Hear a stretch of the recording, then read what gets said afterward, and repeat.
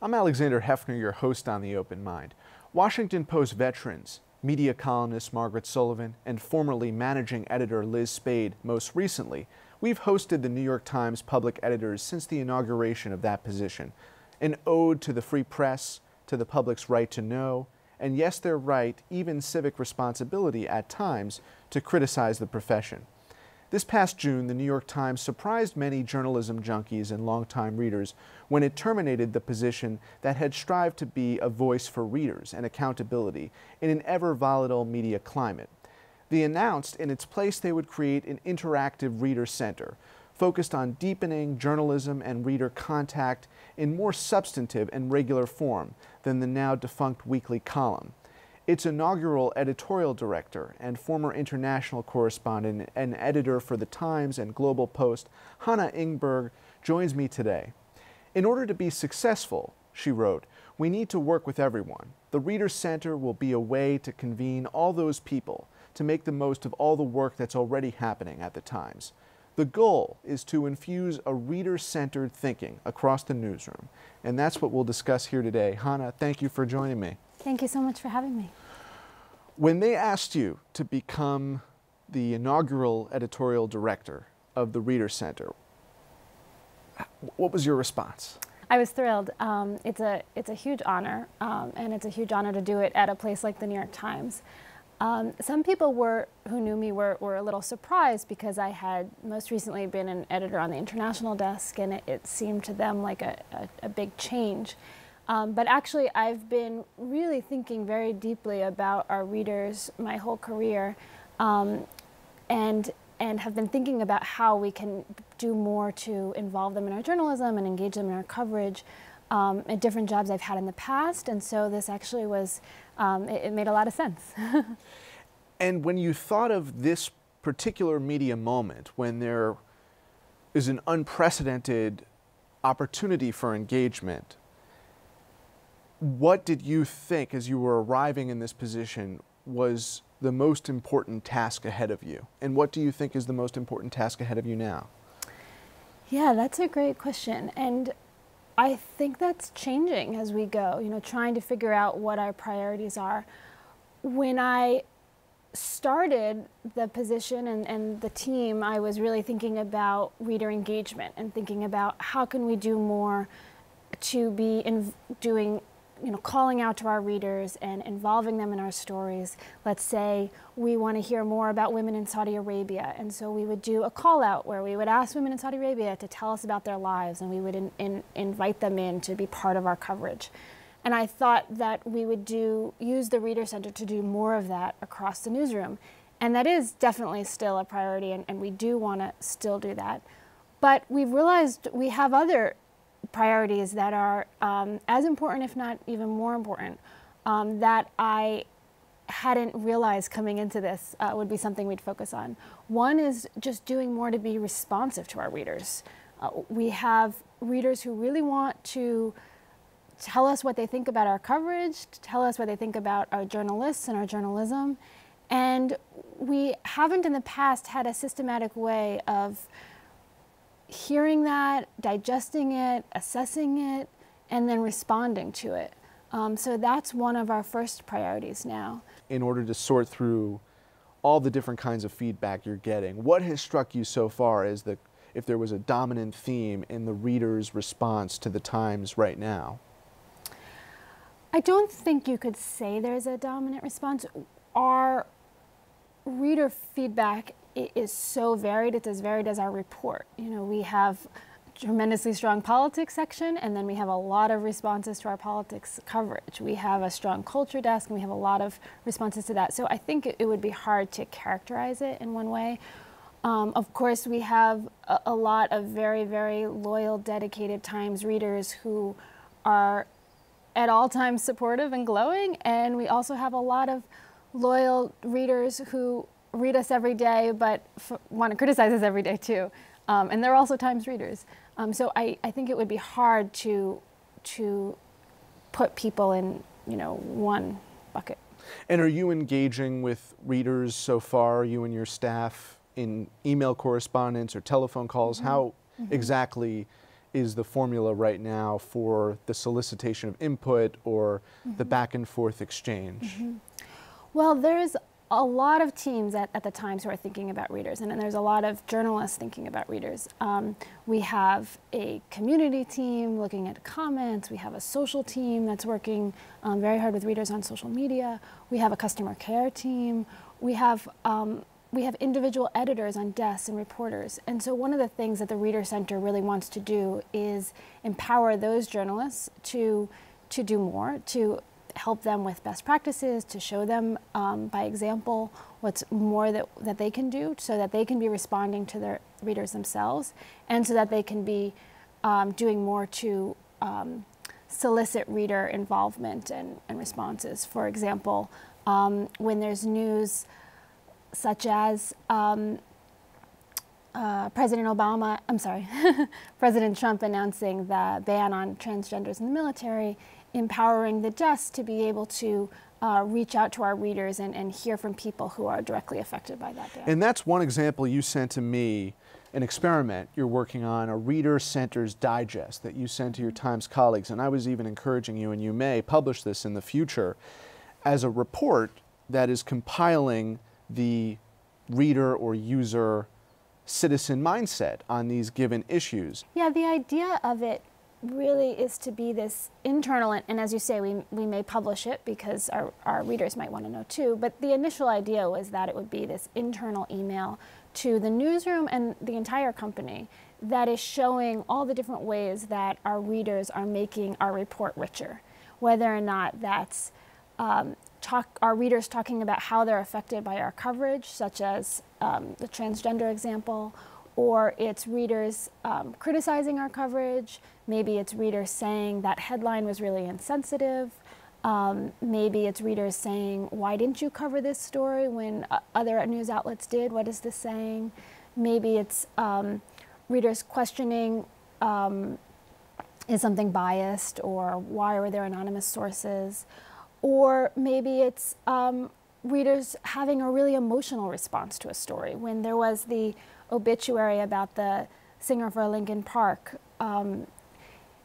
the obit led to a tremendous outpouring of emotional responses from our readers who were deeply, deeply affected by the death, and wrote about how at times when their life was hardest, when they were watching their parent or their spouse die of cancer, or they were literally at the hospital with a loved one, or they were having their own suicidal thoughts, that they would listen to this music and it meant so much to them and it got them through such hard times.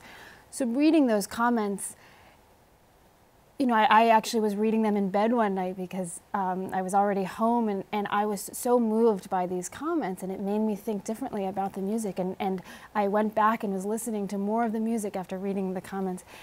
And it's that type of thing that our readers are saying, really compelling, interesting, smart, critical comments. They're making great statements, and they are telling us something more about the world, and they're telling us something more about our coverage and our stories and ourselves. And this email, the idea is that we want to make sure that everyone in the newsroom and everyone in the company at large is aware of that, and they can see the real value in these reader voices. And if there is criticism, perhaps the internal audit will be greeted more favorably than the external one that was in the form of a column each week or twice a week by a public editor. Seems to be strategic on your part to inform that insight on the ground level to build out. Right. I mean, we're definitely not trying to be a watchdog. We are trying to elevate voices, and sometimes those voices are critical.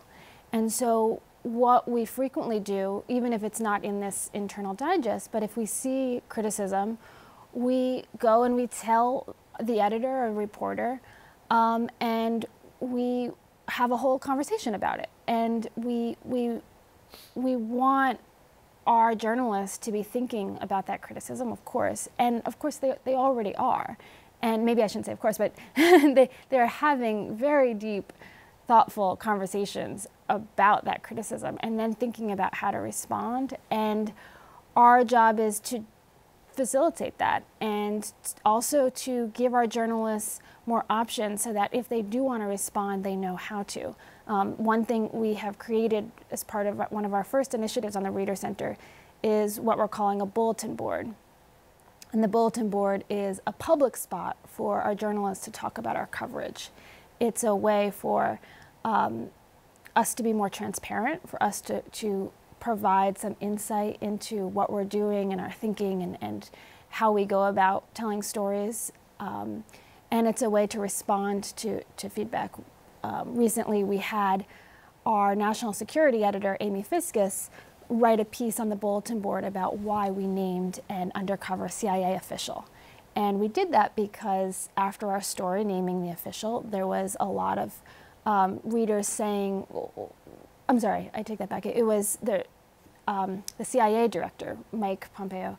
He said at a conference, I can't believe the New York Times did this. And so after he made that statement, and there was a video clip of it, Fox News and other news outlets covered that. And then it led to discussion on social about how could the New York Times do that. And they misreported some aspects of what the Times did. That was a different case. We're talking about two stories. Two stories, it's right. So this one was about the CIA official. And we did, in fact, name an undercover CIA official.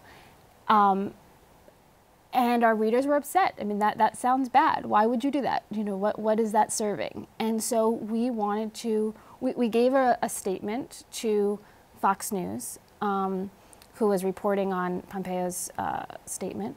But then we also wanted to say to our readers, you know, you may have seen this chatter, well, let us explain to you why we would do that, and let us tell you our thinking so that you can then make an informed decision about whether or not you agree with us. But you're not just hearing it on Twitter and not knowing the backstory. What was the other example? The other example was it was Fox News saying that our coverage of a 2015 raid against ISIS in Syria had thwarted the U.S. efforts to find Baghdadi. And in fact, our story had not done that. That our story at the time had talked about a raid. The Pentagon was actually very happy with this raid. They wanted coverage of it. They gave us the information. We then reported on it, as did other news sources. And then at the time, the Pentagon never complained about it. There was never a problem with it. It was only then, much later, that Fox News made up this accusation. How are you staving off what could be the demoralization of the Fourth Estate in response to the accusations of failing? Well, first, you're not failing. You had the best digital growth in your history just today. Being berated by the president on a regular basis, how do you encourage your peers to respond to those accusations and the idea that your fake news are faulty? Mm-hmm. Well, we're pretty proud of our newsroom and our coverage, and so I wouldn't say that it's having a moral impact on us. I would say that the way that it impacts us is we realize, perhaps even more now than ever before, that it is really important to tell our readers what we're doing and to give them a window into how we cover stories. And when you have a president questioning us, and then when you have, you know, other news outlets questioning us, it provides us an opportunity to say, well, actually, let us tell you what it means to verify information. Let us tell you all of the steps that we go through to confirm a story. But I'll tell you what's demoralizing. What's demoralizing from the perspective of those journalists, at least from my perspective, is 40% of the American public, or a majority of Republican voters or supporters of the president say they would close news outlets that they perceive as biased. Right. So when I talk about that relationship, I don't mean necessarily that they're demoralized with their own craft or pursuit of stories, but they're demoralized by some of the readers. Right. It's a difficult time. on the one hand, you have that. On the other hand, we have, as you said, more digital subscribers than ever before. We actually have people who want to give us money and want to give us more money than their subscription. And so we have created ways that readers can do that, such as funding student subscriptions, which is really a way of giving a donation to us and being able to give students the opportunity to read the Times. So it's a polarizing time. And people, on the one hand, as you say, there is this demoralizing issue. On the other hand, we have people saying now more than ever, we really care about really good, really strong journalism. We heard that a lot when we announced the news that there were big changes in our newsroom and that we were we were offering buyouts to a number of staff and then having layoffs. And we heard a number of readers say, wait a second, this is a time like no other. We need the New York Times, we need the Washington Post, we need PBS, we need strong news outlets to be covering the news and really be focused on getting it right. How could you possibly be laying people off? And we had Dean Baquet, our executive editor, do a Q&A with our readers just on that issue. And he talked a lot about how we are now, while it looks like we are laying off people, and we are also really investing in our journalism. And we are making sure that we are hiring more reporters, and we are hiring video journalists, and we are hiring other content creators to really make sure that we have the best, most competitive report possible. And how do you think the Reader Center in particular can grapple with this polarization issue? Mm-hmm. Well, one of our goals is to do more to explain to our readers our coverage and to explain to them the backstory and to show them how we came to a decision. Also, in all fairness, one of the ways we can help readers is sometimes readers are right when they have a criticism. And if a reader flags to us or flags on social media that they find a story to be either they find an inaccuracy or they see something that they think is biased or they're upset about it for another reason, we can look into it and we can bring it to the attention of editors and we can bring it to the attention of the masthead and we can really talk about do they have a valid point and how should that affect our coverage going forward. So it really is a way that we can be much more in touch with our readers and what they need. In being in touch with your readers, is there more of a perception gap in terms of fact versus fiction or in terms of discretion? Editorial discretion is not being applied. You said before it was hard to characterize in a sweeping way the nature of criticism, but would you say it's more on the factual basis people are concerned or on the discretion question? Yeah, that's a great question. I think we see, we probably see both, but perhaps more on the discretion side. I'm not sure in terms of a quantity, you know, I probably couldn't say in terms of counting. But when people are upset with our coverage, it often is people saying that they are upset about how a story was presented, not necessarily a factual error. Or that the story was presented at all?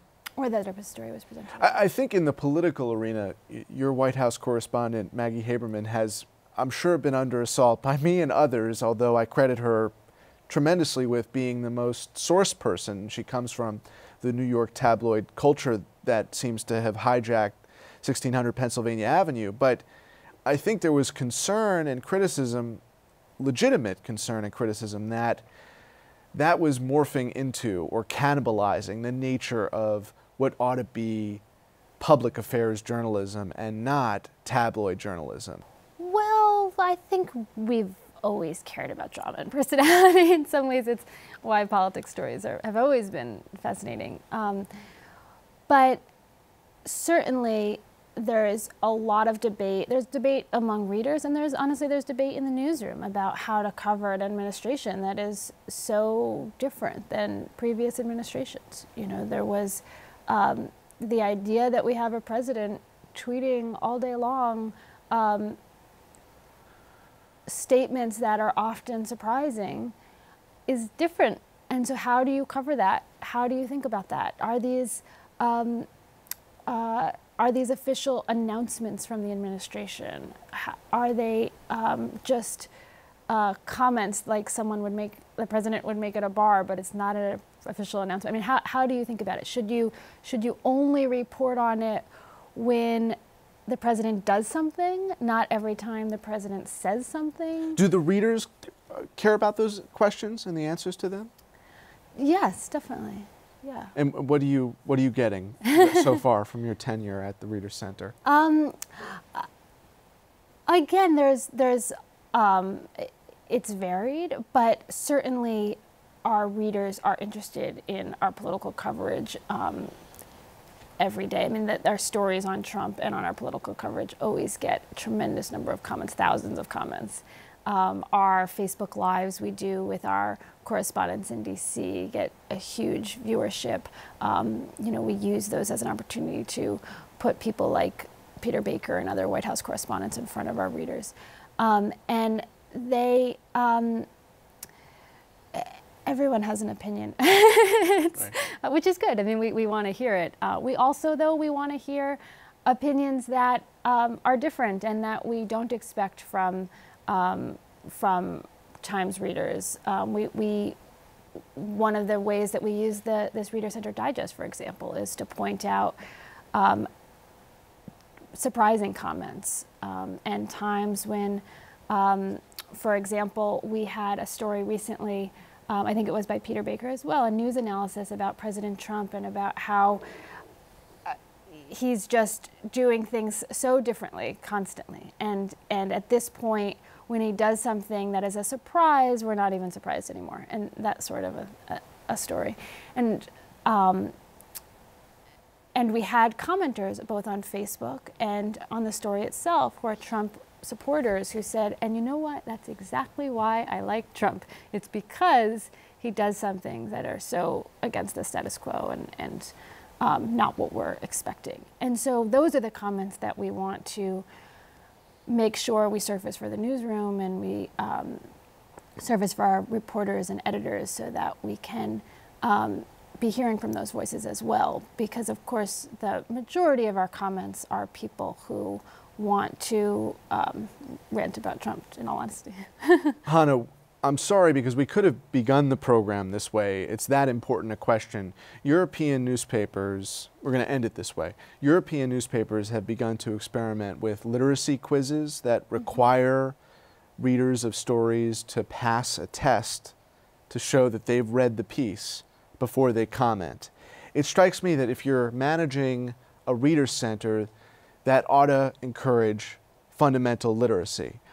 Whether or not a Trump supporter will ultimately see something as illegal that's irreverent or irreverent as illegal, that's a decision they're going to make at the ballot box or when they petition their representatives. But ultimately, it's your decision as the inaugural director of this center to decide how important real, genuine, factual literacy is.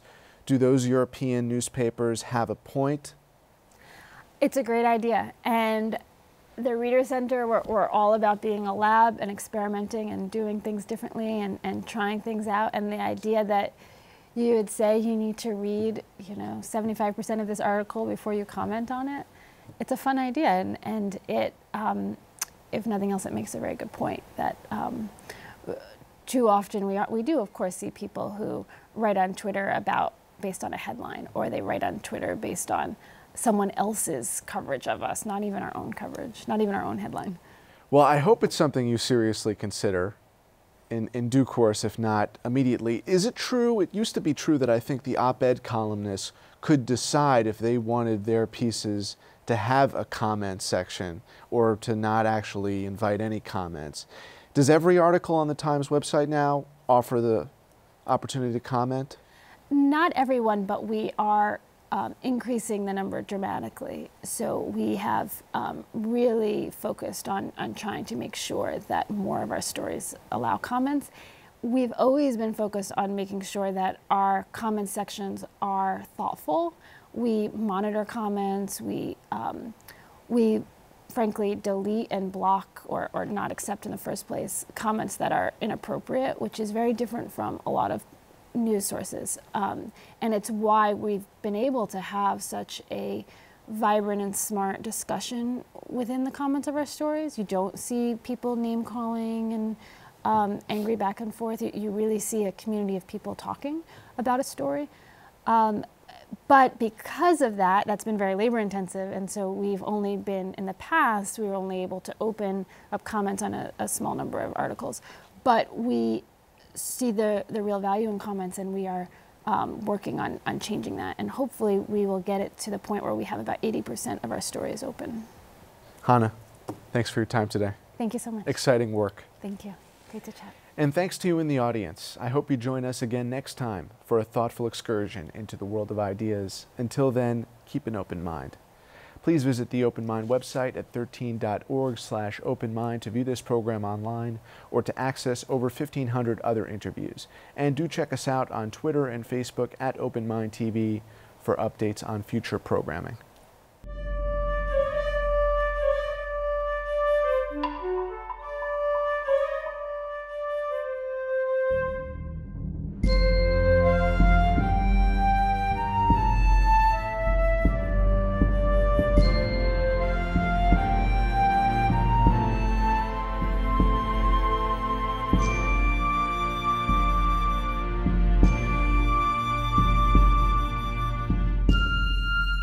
Continuing production of The Open Mind has been made possible by grants from Ann Olnick, Joan Gans Cooney, the Engelson Family Foundation, Alfred P. Sloan Foundation, the John S. and James L. Knight Foundation, Joanne and Kenneth Wellner Foundation, and to the corporate community Mutual of America.